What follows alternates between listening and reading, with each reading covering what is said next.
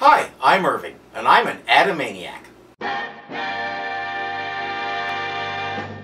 As our story opens, the Penguin has moved up into high society. Oh, yes, infinitely. And a leading man, my dear Mrs. Van Climate.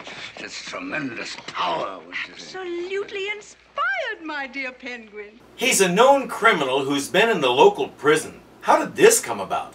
Oh, right, he also has tons of money. That excuses just about anything. Wouldn't you say so? Hands up, everybody, and you won't get hurt. Except maybe that. This guy seems to have something specific in mind. You, unhook that Roby pendant. Throw it here. Of all things, the Penguin challenges him. Wise guy, huh? Take this.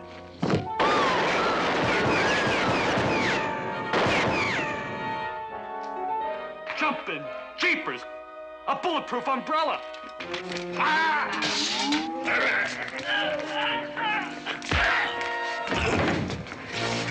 Isn't it handy that he just happened to have the bulletproof one that particular day? That doesn't smell like a setup at all. Gosh, no. Penguin returns the pendant. May I? Thank you. There. Oh, how can I ever thank you? Oh, Penguin, can I lay your eggs? Get a room. And who do you think the necklace belongs to? Miss Sophia Starr. Sophia Starr? Beauteous queen of Gotham City society? That's her. They left the theater hand in hand. So they did get a room.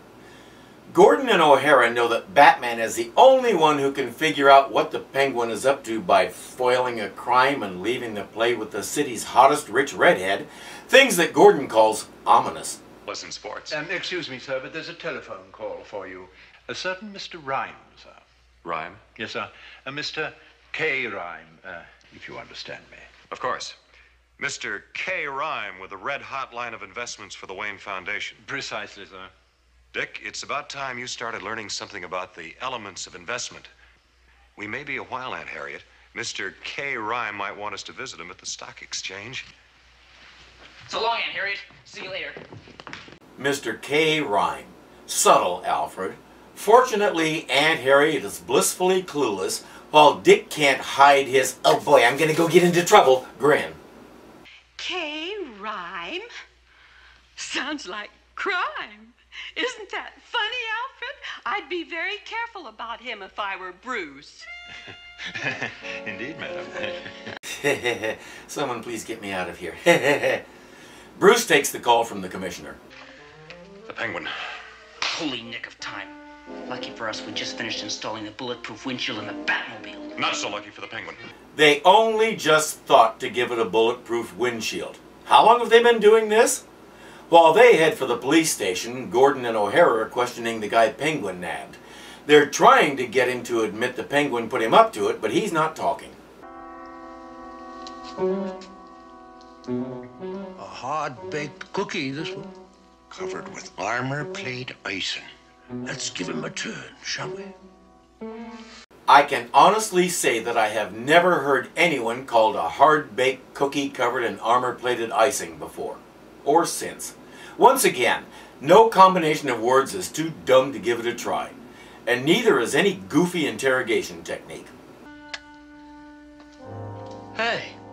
What's the matter, Sonny? Scared of the dark?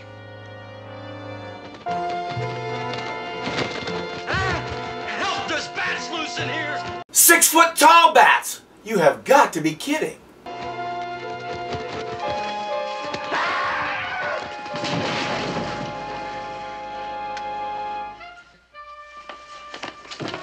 Holy knockout drops. The miserable weakling fainted dead away. No, he bashed his head on the wall and knocked himself out, world's greatest detective. You watched it happen. So now there's only one thing to do, and that's go after the Penguin directly. Because this guy is never going to wake up, I guess. The police have had a tail on him. He's just entered the Millionaires Club. Batman and Robin head over there to protect the poor, defenseless millionaires. In the steam room, we see the Penguin foiling yet another crime. A snatch in the foggy!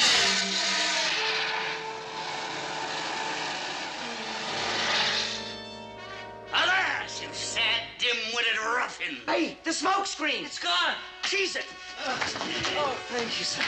They tried to kidnap me. It's all right, Reggie, my boy. You're safe now. You're with the Penguin. Batman and Robin charge in, but Reggie explains what happened.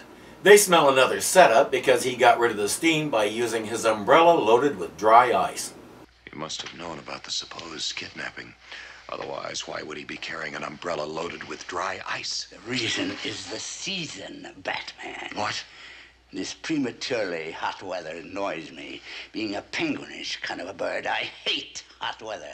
So what would be more natural that I should carry an umbrella loaded with dry ice? Penguin is really in your face about all this. He's taunting Batman, and Batman can't do anything because Penguin hasn't done anything wrong. You'd think he might get the message that it's better to back off and wait for Penguin to tip his hand, but no. And the more he pushes, the more Penguin loves it. Well, I'm sorry, but I must fly. I'm very busy. I have a little rendezvous with Sophia Starr. We have some arrangements to make. Arrangements? For her jewels. I'm taking over their protection. They got a lot more than a room. Maybe she really is laying his eggs. Allow me to give you my card. Adieu.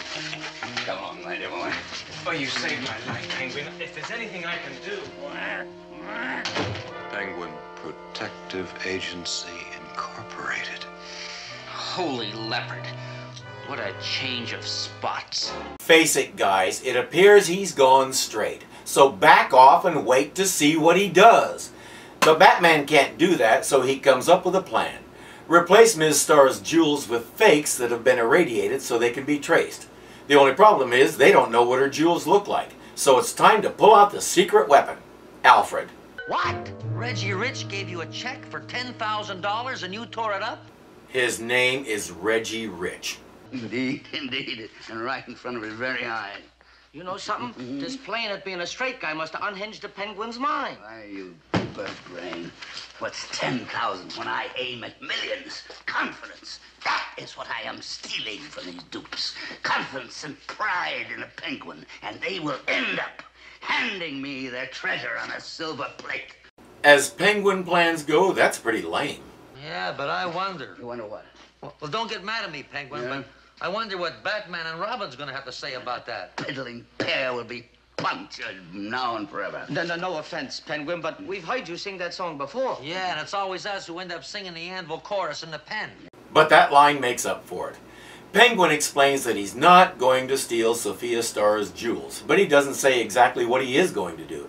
He knows Batman will be setting a trap for him regarding those jewels, and he's ready for it. He heads over to Sophia's. Plot and counterplot. Here's Alfred carrying out a vital but risky chore in the guise of a man from Floyd's Insurance Limited. Excellent. I think that just about does it, Miss Starr. You're sure there's nothing else you want, Mr. Smedley Jones? No, thank you. No, that will just complete our records. He's got all the pictures he needs so they can duplicate the jewels. Time to get out of there. Ah, fiddlesticks. What? Beg pardon, Pengy, darling. Pengy. It amazes me that high society allows him to go by the name Penguin. First name The. We do know his real name in the canonical stories, but this series never even implies that he has a real name. Then again, if my name was Oswald Cobblepot, I might want to go by something else too. Great Scott, Alfred. Have you forgotten? Batman told you to switch cigarette holders with the Penguin. You're meant to palm off the trick one with the tiny superpower transmitter inside. Quick, before it's too late, create that diversion. As he heads for the door, he drops his camera case and it explodes with a big cloud of smoke. While Penguin does something with his umbrella to neutralize something, Alfred switches the cigarette holder. Oh, look, the handle of your umbrella. What? Sounds! My secret radio detector. Somebody has planted an electronic bug in this room. While Alfred just stands there when he could have slipped out half a dozen times, Penguin sweeps the room. He finds the bug and destroys it, then confronts Alfred. It can happen to the best of us, Mr. Penguin, sir. One moment everything's going smoothly, and the next, fate pulls the rug out from under us. Penguin! Good day, miss. Does Batman remember what happened the last time he tried to plant a bug anywhere near Penguin? Why did he think it would work this time? And just like last time, he's doing all this in spite of the fact that the Penguin has done nothing. He's getting cozy with the super babe of the wealthy circuit. That's it. I don't get why they have to be in his face like this. You know, considering this show, I may regret installing that thing. In spite of everything, they have the picture and they make the fake jewels. Time to go plant them.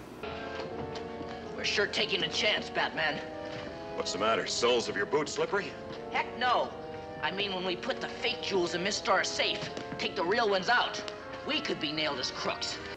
Gee, that would really be bad. Good thing Penguin didn't think of it. That's a chance we have to take, Robin. In our well-ordered society, protection of private property is essential. Yes, you're right, Batman. That's the keystone of all law and order. Right. That's why the Declaration of Independence says our inalienable rights are life, liberty, and the protection of our stuff. Let's go, Jim. Of course, Penguin did think of it. In fact, he counted on it. Now, Batman and Robin are full members of the police department in this world, so all they have to do is explain to Gordon what they're going to do and their butts are covered. As if our Batman would think of that. Now they're fugitives. Penguin calls Gordon just to rub his nose in it, then invites him to a big party he's throwing tonight. Commissioner. Gotham Amusement Pier, tonight. Penguin's tossing a party. Interesting. You'd better not be there, Batman. If you're spotted, I'll have to arrest you. Batman and Robin take off their costumes, head back up to the house, and Bruce continues teaching Dick how to play golf. End of episode. That's our only hope, Robin. We'll have to catch Penguin in something crooked. Then he won't be able to press that warrant for our arrest. I have an awful thought, Batman. What? What if Penguin really has gone straight? He says they have to catch Penguin doing something crooked. How about you lay low until he does something crooked, then catch him? He's got a high enough profile now that if he did pull something at this party, all those rich, influential friends of his could pool their considerable resources, hunt him down, and do very bad things to him. Penguin's not stupid, unlike his nemesis. What do you think, Batman? He's with Sophia Starr, and she's wearing those priceless diamonds. Yeah, I have a strange feeling. It's time for the kill. Robin's timing is perfect as usual. Gee, that cement-filled umbrella sure cooled him off. He sounds surprised. Batman really needs to turn that cowl into a helmet. He spends way too much time nursing lumps on his head. Well done, my things. Well done. What now, Penguin? String him up here, back of the shooting gallery, directly behind the cutouts. Right. With real bullets in the gallery guns, of course. We have our cliffhanger. Batman and Robin, a swinging pair of dead ducks. What on earth can save them? Don't shoot, Commissioner, don't shoot! And of course, it can't be just anybody who fires the fatal shots. All set, my hearties? We're set. Now, on my instructions. Ready? Aim. Good grief! Good night! Double funeral tomorrow. Same bat time, same bat channel. Can you see any way out? I can see several. Now. Back then? Well, okay, I could see several then, too. The only question is which one we use. We'll find that out next time. I'm Irving, and I'm an Adamaniac.